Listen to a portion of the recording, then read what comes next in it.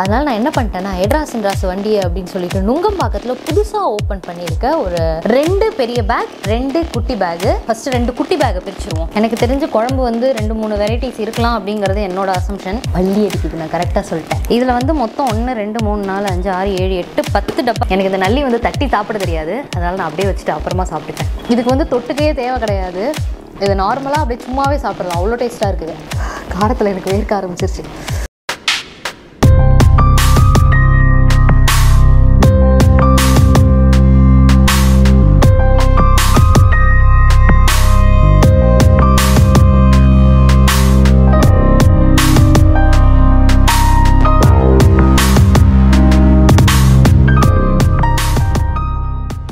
மக்களே எல்லாருக்கும் வணக்கம். நம்ம சேனல்ல ஃபுட் வீடியோ போட்டு ரொம்ப நாள் ஆச்சு அப்படிங்கிற மாதிரி எனக்கு ஒரு மைண்ட் செட் வந்துருச்சு. அதனால நான் என்ன பண்ணிட்டேன்னா எட்ராஸ் வண்டி அப்படின்னு சொல்லிட்டு நுங்கம்பாக்கத்துல புதுசா ஓபன் பண்ணியிருக்க ஒரு ரெஸ்டாரண்ட்ல நான்வெஜ் காம்போ ஆர்டர் பண்ணோம். அது என்ன ரெஸ்டாரண்ட் அப்படின்னு பாத்தீங்கன்னா குறும்பு ஆடு. புதுசா இருக்குல்ல பேரு, குறும்பு ஆடு. இந்த ரெஸ்டாரண்ட் வந்துட்டு நுங்கம்பாக்கம்ல இப்போ ரீசெண்டா ஓபன் பண்ணியிருக்காங்க.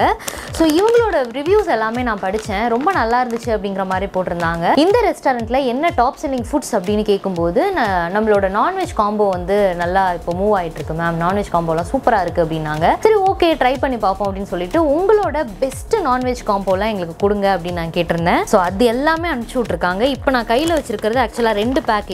இது தவிர இன்னும் 2 பேக் கீழே இருக்கு. ஸோ இந்த குறும்பாடோட நான்வெஜ் காம்போ தான் இன்னைக்கு நம்ம டேஸ்ட் பண்ண போகிறோம். இவங்க கிட்ட என்ன நான்வெஜ் வெரைட்டிஸ் இருக்குன்னு நம்மளுக்கு தெரியாது. நம்ம கேட்டோன்னே அவங்க கிட்ட இருக்க பெஸ்ட் நான்வெஜ் காம்போவை நம்மளுக்கு அனுப்பிச்சு வச்சிருக்காங்க. பிரிச்சு உள்ள என்னென்ன இருக்கு, எப்படி டேஸ்ட் இருக்கு அப்படிங்கறதெல்லாம் பார்ப்போம். இன்னைக்கு ஒரு புட்டி. இப்போ இங்க இருக்க ஃபுட் ஐட்டம்ஸ் பாத்தீங்கன்னா ரொம்ப நிறைய இருக்கு. இதுக்கு முன்னாடிலாம் வந்து நம்ம டேபிள் போட்டு உட்காந்து சாப்பிடுவோம் இல்லையா, அந்த மாதிரி வந்து சாப்பிட முடியாது. லாஸ்ட் ஃபுட் வீடியோல வந்து நான் தரையில இந்த தலைவாழை இலை போட்டு உட்காந்து சாப்பிட்டு இருந்தேன் இல்லையா, அதே மாதிரி தான் இப்போ பண்ண போறேன். இலை வாங்கிட்டு சொல்லிட்டேன், இந்நேரம் இலை வாங்கிட்டு வந்திருப்பாங்க. தலைவாழை இலையை விரிச்சு போட்டு இதுல என்னென்ன வெரைட்டிஸ் இருக்குங்கிறத அதுல வச்சு அப்படி சாப்பிட போறோம். வாங்க சாப்பிடலாம். பட் அதுக்கு முன்னாடி நம்ம எல்லாருக்குமே ஃப்ளாலெஸ் அண்ட் க்ளோயி ஸ்கின்னா கண்டிப்பா பிடிக்கும். இதை நம்ம அச்சீவ் பண்றதுக்கு நம்ம ஃபேஸ்க்கு நம்ம கொடுக்க போற பிரைஸ் என்னன்னு பாத்தீங்கன்னா, நம்ம ஃபேஸை ட்ரையா கேக்கியா ஆக்குறது தான். நம்ம டெய்லி மேக்கப் ரொட்டீன்ல ஒரு பர்ஃபெக்ட் மேக்கப் லுக் கொண்டு வரதுக்கு பயங்கரமா ஸ்ட்ரகிள் பண்ணுவோம். பேசிக்கா அதுக்கு வந்து நம்ம ரைட்டான ப்ராடக்ட்ஸை சூஸ் பண்ணணும். அப்படி ரைட்டான ப்ராடக்ட்ஸை சூஸ் பண்றதே ஒரு பெரிய டாஸ்க் தான். இது எல்லாம் தாண்டி நம்ம மேக்கப் பண்ணும்போது நம்ம மைண்ட்ல சில கேள்விகள் வரும். இந்த ஃபவுண்டேஷன் போட்டதுக்கு அப்புறம் நம்மளோட ஃபேஸ் வந்து ட்ரையா கேக்கியா இருந்துச்சுன்னா என்ன பண்றது, இந்த ஃபவுண்டேஷன் வந்து நம்மளோட ஃபேஸ்ல ஒரு ஆர்டிஃபிஷியல் லேயர் மாதிரி ஃபார்ம் ஆயிடுச்சுன்னா என்ன பண்றது, இந்த ஃபவுண்டேஷன் போட்டதுக்கு அப்புறம் நம்ம ஃபேஸ் நம்மள மாதிரியே இல்லையே அப்படின்னு ஒரு ஃபீல் வந்துச்சுன்னா என்ன பண்றது. இந்த क्वेश्चंस எல்லாமே வேலிட் தானே. பட் ஒரு ஃபவுண்டேஷன் நம்மளோட ஸ்கின்னை க்ளோவா ஹைட்ரேட்டடா ஈவன் டோனா வச்சு ட்ரை அண்ட் பேட்சி லுக் இல்லாம இருந்தா எப்படி இருக்கும்? எஸ், அதுதான் மாமாஅர்த்தோட க்ளோ சீரம் ஃபவுண்டேஷன். இந்த ஃபவுண்டேஷன் நம்மளோட ஸ்கின்னுக்கு 2 டைம்ஸ் இன்ஸ்டன்ட் க்ளோவை கொடுக்குது. At the same time 12 hours வரைக்கும் லாங் லாஸ்டிங்கா இருக்கு. இது மட்டும் இல்லாம இது நம்மளோட ஸ்கின்ல கேக்கி பேட்சி அண்ட் ஆர்டிஃபிஷியல் லுக் இல்லாம ஸ்கின்னோட பியூட்டிஃபுல்லா மர்ஜ் ஆகுது. இதுல வந்து என்னென்ன இருக்குன்னு பாத்தீங்கன்னா, விட்டமின் சி இருக்கு, இதுல ட்ரஸ்டட் ஆன்டி ஆக்சிடென்ட்ஸ் இருக்கு, இது ஃப்ரீ ரேடிக்கல் டேமேஜஸ்க்கு அகைன்ஸ்டா ஃபைட் பண்ணி ஸ்கின்னை பிரைட்டன் பண்ணுது. அண்ட் டர்மரிக் இருக்கு. டர்மரிக் வந்து ஒரு anti inflammatory and anti accident formula இருக்கிறதுனால நம்மளோட ஸ்கின்னுக்கு இன்ஸ்டன்டா க்ளோ கொடுக்குது. இந்த ஃபவுண்டேஷனை நீங்க ரெகுலர் பேசிஸ்ல கூட யூஸ் பண்ணலாம். ஏன்னா இது mat safe certified and toxins chemicals இந்த மாதிரி எதுவுமே இதுல கிடையாது. இது டெர்மட்டாலஜிக்கலி டெஸ்டட். இது வந்து light weight ஃபார்முலால mat பண்ணியிருக்கிறதுனால perfect coverage கொடுக்குது. So flawless glowing even toned லுக்கு நான் சஜஸ்ட் பண்றது மாமாஅர்த்தோட க்ளோ சீரம் ஃபவுண்டேஷன். இதுல மொத்தம் 7 ஷேட்ஸ் கொடுத்துருக்காங்க. உங்களோட ஸ்கின் டோனுக்கு எந்த ஷேட் பர்ஃபெக்டா இருக்குமோ அதை நீங்க சூஸ் பண்ணிக்கலாம். இது வந்து நம்மளோட இந்தியன் ஸ்கின் டோனுக்கு பர்ஃபெக்டா செட் ஆகும். பிகாஸ் இது கிளினிக்கலி டெஸ்டட். இதை எப்படி யூஸ் பண்றதுன்னு இப்போ நான் சொல்றேன். உங்க ஃபேஸுக்கு எவ்வளவு ஃபவுண்டேஷன் தேவைப்படுதுன்னு நீங்க யோசிக்கிறீங்களோ அவ்வளோ நீங்க பம்ப் பண்ணி எடுத்துக்கோங்க. இது டாட் பை டாட்டா உங்களோட ஃபேஸ் அண்ட் நெக் ஃபுல்லா கவர் ஆகிற மாதிரி அப்ளை பண்ணிக்கோங்க. அப்புறம் நல்லா அதை பிளெண்ட் பண்ணிடுங்க. மாமாஅர்த் நீங்க பண்ற ஒவ்வொரு பர்ச்சேஸ்க்குமே ஒரு ட்ரீயை உங்க பர்ச்சேஸ் கூட லிங்க் பண்ணி விடுறாங்க. அவங்களோட எய்மே 2025 குள்ள 1 மில்லியன் ட்ரீஸ் பிளான் பண்ணுங்கிறது தான். மாமாஅர்த் அவங்களோட அஃபிஷியல் ஆப் லான்ச் பண்ணிருக்காங்க. இது ஆண்ட்ராய்டு அண்ட் iOS ரெண்டுத்துலயுமே ஒர்க் ஆகும். இந்த ஆப்போட லிங்க் நான் டிஸ்கிரிப்ஷன்ல கொடுக்குறேன், செக் பண்ணி பாருங்க. இந்த ஆப் யூஸ் பண்ணி நீங்க பர்ச்சேஸ் பண்ணீங்கன்னா உங்களுக்கு சேலுக்கு இயர்லி ஆக்சஸ் அண்ட் எக்ஸ்ட்ரா டிஸ்கவுண்ட்டும் கிடைக்கும். நீங்களும் மாமாஅர்த்தோட இந்த க்ளோ சீரம் ஃபவுண்டேஷன் வாங்கணும்னு நினைச்சீங்கன்னா டிஸ்கிரிப்ஷன்ல இருக்க லிங்கை கிளிக் பண்ணி வாங்கிக்கோங்க. என்னோட கூப்பன் கோட் Hema 2022 இந்த கூப்பன் கோட் யூஸ் பண்ணீங்கன்னா உங்களுக்கு 20% டிஸ்கவுண்ட் இருக்கு. மாமாஅர்த்தோட ப்ராடக்ட்ஸ் எல்லாமே Amazon, Flipkart, Nykaa, Mamaearth Mamaearth official website Mamaearth app available இருக்கும்.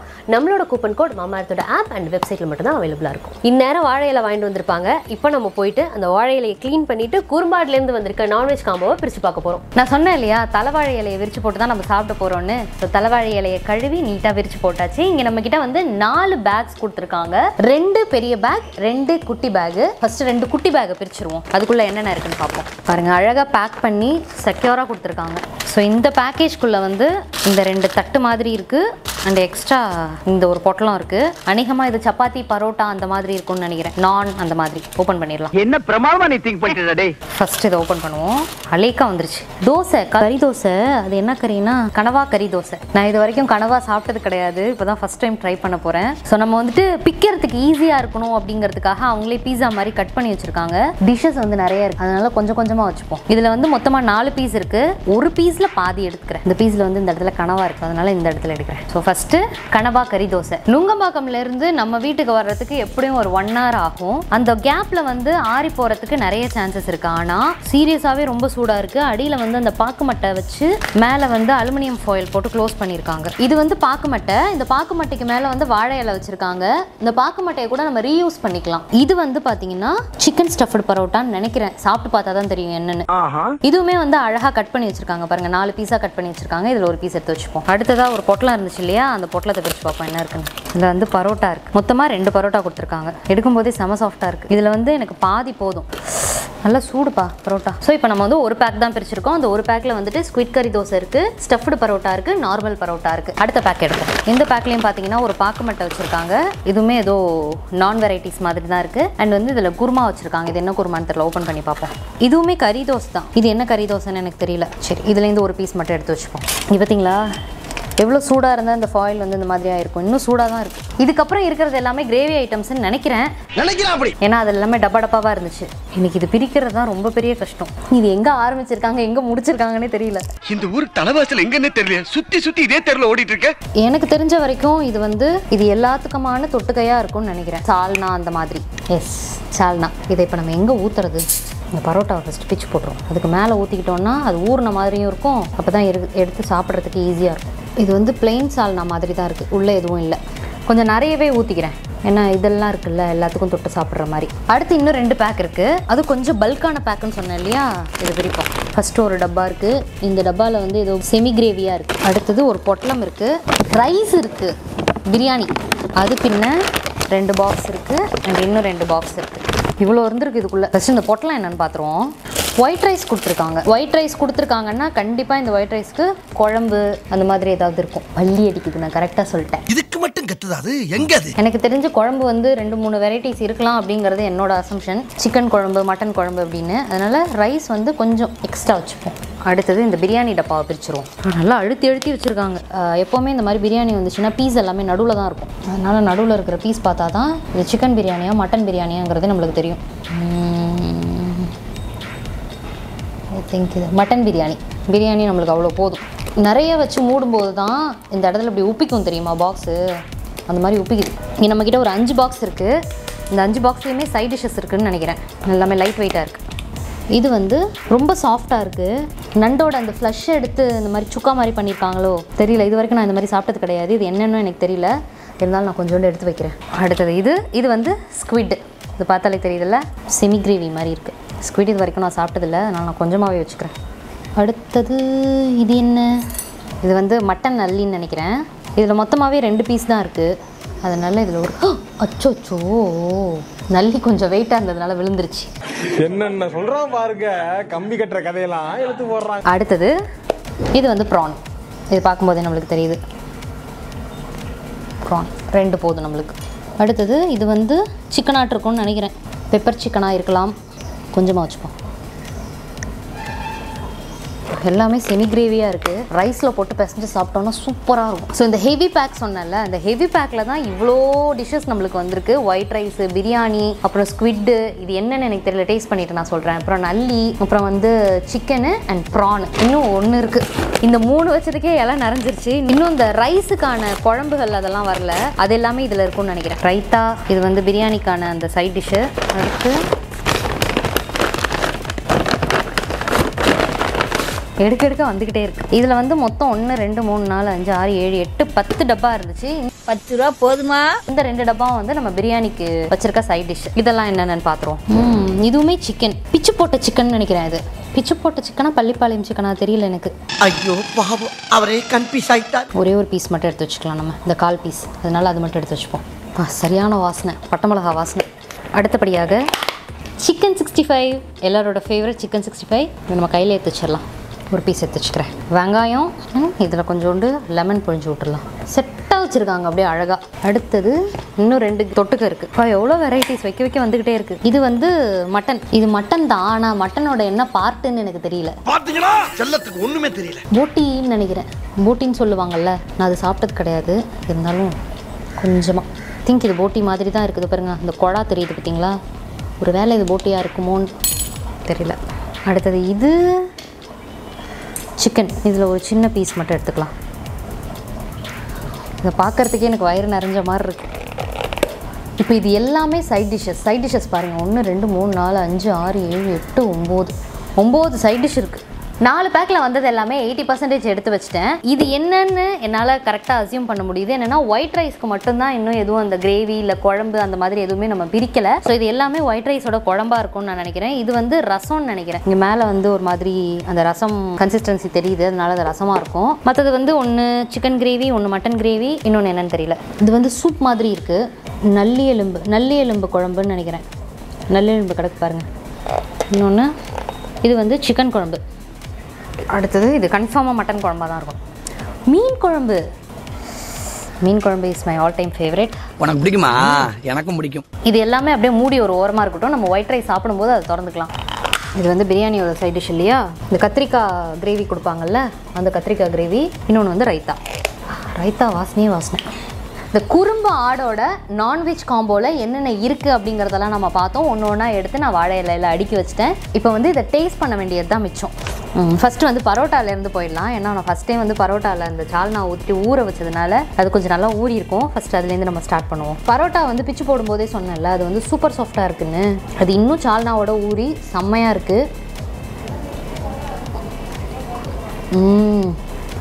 சால்னா அல்டிமேட். ஆனால் என்ன கொஞ்சம் காரமாக இருக்குது. நான் காரம் சாப்பிட மாட்டேங்கிறதுனால சால்னா எனக்கு கொஞ்சம் காரமாக தெரியுது. சால்னா அண்ட் பரோட்டா ரெண்டுமே ஊறி சூப்பர் காம்போவாக இருக்குது. இந்த மாதிரி பரோட்டாவில் சால்னா ஊற்றி நல்லா அடித்து சாப்பிடுவாங்க தெரியுமா? அவங்களுக்கெல்லாம் இது ரொம்ப பிடிக்கும். செம்ம டேஸ்ட்டாக இருக்குது, கொஞ்சம் காரமாக இருக்குது. அடுத்தது இந்த ஸ்டஃப்டு பரோட்டா மேலே பார்த்தீங்கன்னா முட்டை ஊற்றிருக்காங்க. இது தெரியுதா? இதெல்லாமே வந்து இந்த முட்டையில் வந்து மேலே வந்து ஃப்ரை பண்ணி எடுத்த மாதிரி இருக்குது 2 சைடும். அதுக்கப்புறம் நடுவில் வந்து சிக்கன் கீமா வந்து ஸ்டஃப் பண்ணியிருக்காங்க உள்ள. நான் வந்து ஸ்டஃப்டு பரோட்டா நிறைய சாப்பிட்ருக்கேன், ஸ்டஃப்டு கீமா பரோட்டாவும் சாப்பிட்ருக்கேன். ஆனால் மேலே இந்த மாதிரி முட்டை வச்சு அந்த லேயர் வந்து சாப்பிட்டது கிடையாது. இதுதான் ஃபஸ்ட் டைம்.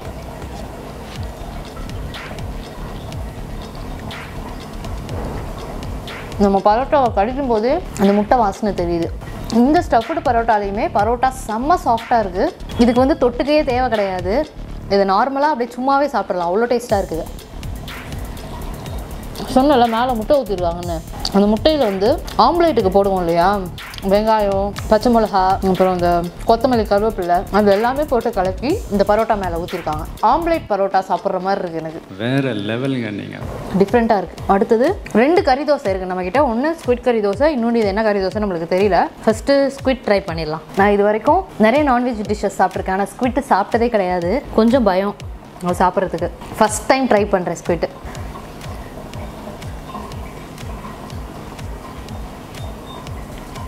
நல்லா தான் இருக்குது. மட்டன் மாதிரி இருக்குது. அது மாதிரி சவுக்குன்னு மட்டன் மாதிரி இருக்குது. ஸ்குவிட்டோட அந்த கறி பார்த்தோன்னா அந்த கிரேவியோட சாறு எல்லாமே வந்து அந்த தோசையில் இறங்கியிருக்கு. தோசையில் பாதி இடம் வரைக்கும் அந்த கிரேவி இறங்கியிருக்கிறதுனால நல்ல ஊறி இருக்குது தோசை. சூப்பர் டேஸ்ட்டாக இருக்குது சாப்பிடும்போது. ஸ்குவிட் கறி தோசை ரொம்ப நல்லாயிருக்கு. அண்ட் இது என்ன கறி தோசைன்னு தெரியல, கீமா தோசை மாதிரி இருக்குது. கண்டுபிடிச்சிட்டோமா? மட்டன். ஸோ இந்த மட்டன் கறி தோசை எனக்கு தெரிஞ்ச வரைக்கும் இந்த மட்டன் கறி தோசை டேஸ்ட் பண்ணிடலாம். மட்டன் கறி தோசை தான். யூஸ்வலாக வெளியில் வந்து மட்டன் வாங்கி சாப்பிடும்போது அந்த மட்டன்லேயே வந்து இயற்கையாக ஒரு மாதிரியான ஒரு ஸ்மெல் இருக்கும். அது நிறைய ஹோட்டலில் நான் பார்த்துருக்கேன். அவங்க வந்து நீட்டாக க்ளீன் பண்ணி சூப்பராக செஞ்சுருக்காங்க. அந்த ஸ்மெல் அடிக்கவே இல்லை நம்மளுக்கு. சூப்பராக செஞ்சுருக்காங்க, ரொம்ப நல்லாயிருக்கு. அண்ட் அந்த ஸ்குவிட் தோசையில் சொன்னேன் இல்லையா, அதே மாதிரி அந்த தண்ணி எல்லாமே உள்ளே இறங்கி சாப்பிட்றதுக்கு நல்லா சாஃப்டாக சூப்பராக இருக்குது. டோட்டலாக நம்மளுக்கு வந்து 4 பிரெட் வெரைட்டிஸ் கொடுத்துருந்தாங்க. இந்த 4 வெரைட்டிஸுமே நம்ம டேஸ்ட் பண்ணி பார்த்தாச்சு. அடுத்தது நம்ம ரைஸ்க்கு போயிடலாம். ஃபர்ஸ்ட் பிரியாணி ட்ரை பண்ணிடலாம். தெய்வம் கோயிலை விட்டு நம்ம கூட வாழ வருதுடே, பண்டிகையை கொண்டாடுங்கடே. நமக்கு வந்து மட்டன் பிரியாணி கொடுத்துருக்காங்க. பிரியாணி நல்லாயிருக்கு. அரிசி நல்லா உதிரி உதிரியாக இருக்குது, நீங்கள் பார்த்தீங்கன்னா தெரியும். ஸ்பைசஸ் அதிகமாக போடல.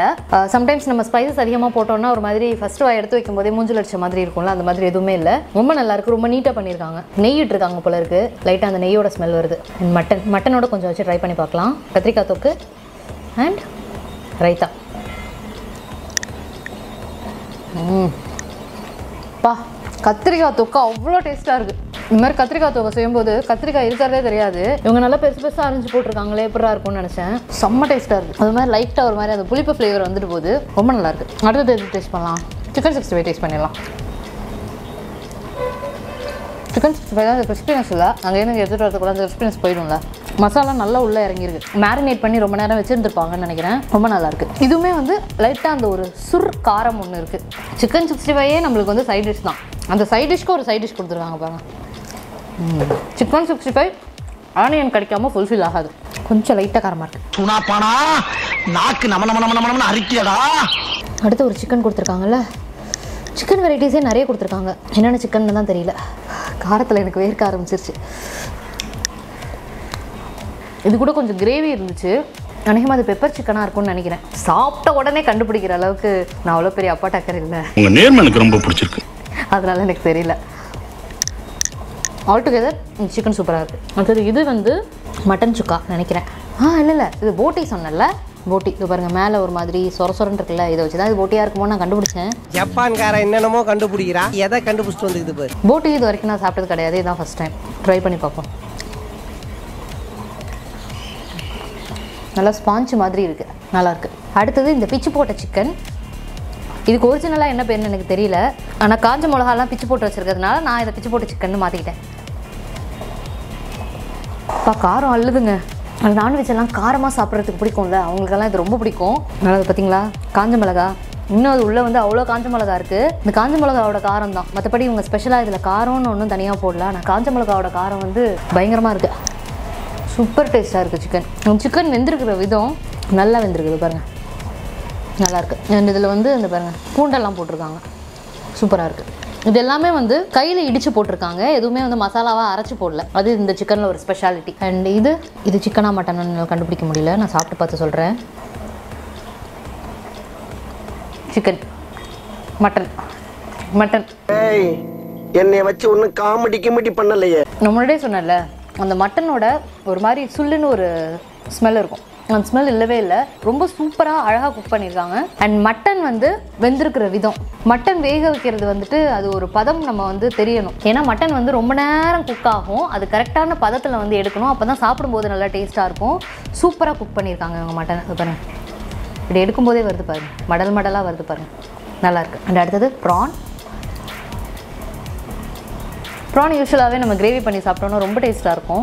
அதே மாதிரி ப்ரானுக்கு வந்து காரம் கொஞ்சம் கம்மியாக போட்டிருக்காங்க, நல்லா டேஸ்ட்டாக இருக்குது. அண்ட் ப்ரான் வேக வைக்கிறதுக்குமே வந்துட்டு அந்த பதம் பார்க்கணும். ஓவர் குக் ஆகிடுச்சுன்னா ஒரு மாதிரி ரப்பர் மாதிரி ஆகிடும். ரொம்ப சாஃப்டாக குக் பண்ணியிருக்காங்க, சூப்பராக இருக்குது ப்ரான். அடுத்து ஸ்குவிட் போயிடலாம். நல்லாயிருக்கு. ஸ்குவிட் வந்து நான் சொன்னல ஃபஸ்ட் டைம் சாப்பிட்றேன்னா, அதனால இந்த டேஸ்ட் எப்படி இருக்குன்னு என்னால் சொல்ல முடியல. ஒரு பாதி ப்ரான் சாப்பிட்ற மாதிரி இருக்குது, ஒரு பாதி வந்து மட்டன் சாப்பிட்ற மாதிரி இருக்குது. ரெண்டும் கலந்த கலவை மாதிரி இருக்குது, நல்லாயிருக்கு ஆல்டுகெதர். அடுத்து மட்டன் நல்லி ட்ரை பண்ணிடலாம். இது கொஞ்சம் பெரிய பீஸாக இருக்குது. நான் மேலே வந்து கொஞ்சோண்டு மட்டும் எடுத்து சாப்பிட்டு காமிக்கிறேன் உங்களுக்கு. எப்போவுமே நல்லியில் வந்துட்டு கறி அதிகமாக இருக்காது. இவங்க வந்து நல்லியில் கொஞ்சம் கறி வச்சுருக்காங்க, அதுக்கு மேலே வந்து நிறைய கிரேவியும் வச்சுருக்காங்க. ஸோ ரெண்டுமே எடுத்து சாப்பிடும்போது செம டேஸ்ட்டாக இருக்குது.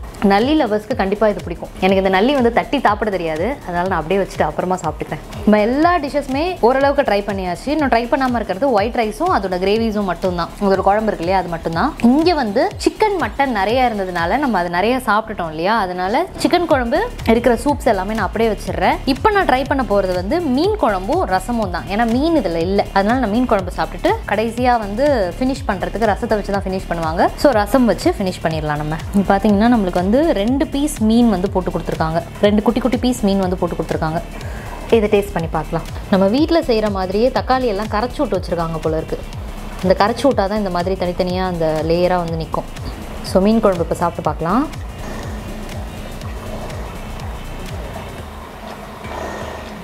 இது ஒரு பக்கா ஹோட்டல் ஸ்டைல் மீன் குழம்புன்னு சொல்லலாம். இப்போ நம்ம வீட்டில் பார்த்தீங்கன்னா நம்ம வந்து தேங்காய் அரைச்சி ஊற்ற மாட்டோம் மீன் குழம்புக்கு. இவங்க வந்து தேங்காய் அரைச்சி ஊற்றி வச்சுருக்காங்க. தேங்காய் அரைச்சி ஊற்றும் போது மீன் குழம்போட காரம் வந்து கொஞ்சம் கண்ட்ரோல் ஆகும். பட் இது கொஞ்சம் காரமாக தான் இருக்குது. மீன் ட்ரை பண்ணி பார்க்கலாம். ஆக்சுவலாக ஒரு பீஸ் மீன் தான் போட்டிருக்காங்க, அதுதான் 2ஆக உடஞ்சிருக்கு. அதோட தலையை மட்டும்தான் எடுத்திருக்கேன். ஸோ அது ரைஸில் வச்சு நம்ம ட்ரை பண்ணி பார்ப்போம்.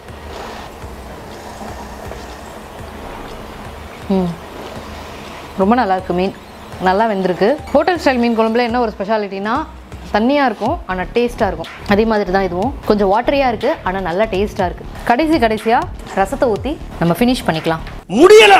முடியல நம்ம எவ்வளோ நான்வெஜ் சாப்பிட்டாலும் கடைசியாக ரசம் சாப்பிட்டோன்னா ஈஸியாக நம்மளுக்கு செரிச்சிரும்னு சொல்லுவாங்க. அதனால நம்ம ஃபினிஷ் பண்ணும்போது ரசத்தை ஊற்றி ஃபினிஷ் பண்ணிடலாம். ஆனால் ரசம் சாதம் சாப்பிட்றது, அதுவும் இலையில சாப்பிட்றது ரொம்ப கஷ்டம்.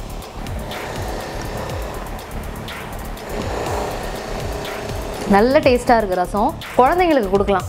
காரம் இல்லை, பூண்டோட ஃப்ளேவர் ப்ளஸ் இந்த தக்காளியோட ஃப்ளேவர் வந்து அதிகமாக இருக்குது. அதனால குழந்தைங்களுக்கு தாராளமாக கொடுக்கலாம். ஸோ ஓவராலாக குறும்பு ஆட்டோட நான்வெஜ் காம்போ டேஸ்ட் பண்ணியாச்சு. இப்போ நான் உங்களுக்கு வீடியோக்காக எல்லாத்தையும் கொஞ்சம் கொஞ்சமாக சாப்பிட்டு காமிச்சேன். நான் வச்சதில் மீதி எல்லாமே பேலன்ஸ் இருக்கு இல்லையா, அது எல்லாத்தையும் காலி பண்ணிட்டு வந்துட்டு உங்களை பார்க்குறேன். வீடியோ பார்த்துருப்பீங்க. இலையில வச்சோடனே அது பார்க்குறதுக்கு எனக்கு வயிறு நிறைஞ்ச மாதிரி இருந்துச்சு. ஆனால் சாப்பிட அவ்வளோ டேஸ்ட்டுங்க. இலையில இருக்க எல்லாத்தையுமே முடிச்சிட்டேன் நான்.